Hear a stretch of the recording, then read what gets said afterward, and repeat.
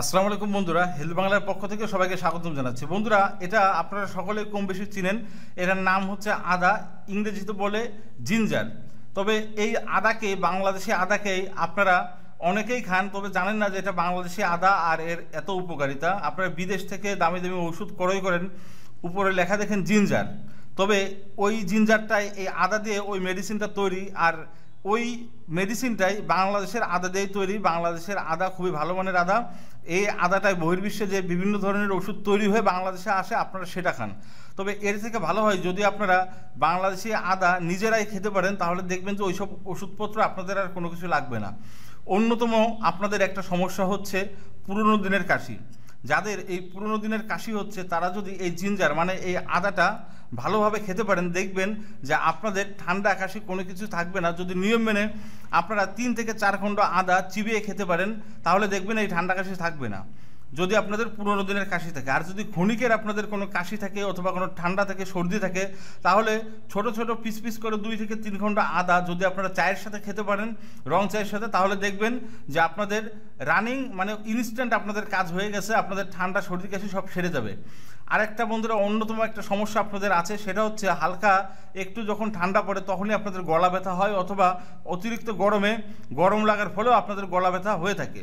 তো সেক্ষেত্রে যদি আপনারা 3 থেকে 4 পিস আদা চিবিয়ে এটার রস খেতে পারেন, তাহলে দেখবেন যে আপনাদের আর কোনো সর্দি কাশি থাকবে না। অনেকে আছে যারা আদার ঝাঁজ সহ্য করতে পারে না, তারা এই আদার রস মধুর সাথে খেতে পারবেন, দেখবেন যে আপনাদের এই গলা ব্যথা আর থাকবে না।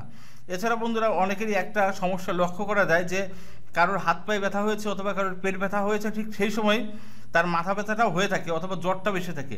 ঠিক ওই সময় যদি আপনারা এই আদা খেতে পারেন, দেখবেন ইনস্ট্যান্ট আপনাদের মাথা ব্যথা কমে যাবে। এছাড়া বন্ধুরা, অনেকেই আছে যাদের রক্তে প্রচুর পরিমাণে ভাইরাস জাতীয় পদার্থ থেকে থাকে। এই ভাইরাস জাতীয় পদার্থ দূর করার জন্য আপনারা নিয়মিত আদা খাবেন, দেখবেন যে আপনাদের শরীরে ভাইরাস জাতীয় কোনো সমস্যা থাকবে না, রক্তে কোনো রকম ভাইরাস থাকবে না।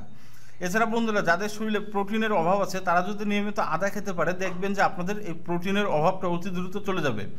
নিয়মিত আদা খাওয়ার ফলে দেখবেন যে আপনাদের শরীরে যে একটা ম্যাচ ভাব থাকে, এই ম্যাচ রোগটা আপনাদের দূর হয়ে যাবে যদি আপনারা নিয়মিত দেশি আদা খেতে পারেন।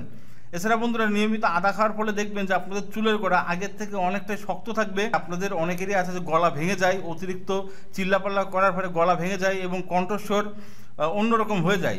যদি আপনাদের রিয়েল কণ্ঠস্বর আপনারা ফিরিয়ে আনতে চান, সেক্ষেত্রে আপনারা এই আদার রস অথবা আদা চিবিয়ে খাবেন।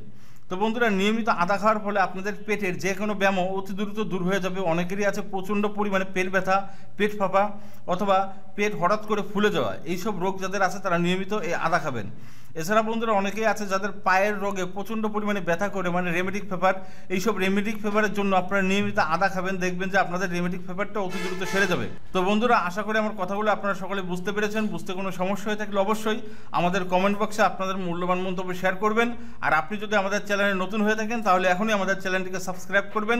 সবাই ভালো থাকবেন, সুস্থ থাকবেন। আল্লাহ হাফেজ, আসসালামু আলাইকুম।